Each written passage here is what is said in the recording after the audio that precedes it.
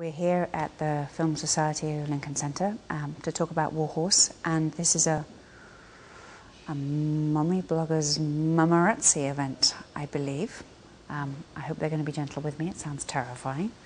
But yeah, we're here for Warhorse. It premiered last night here at the Lincoln Center, and it's the most beautiful love story, really, between a boy and his horse.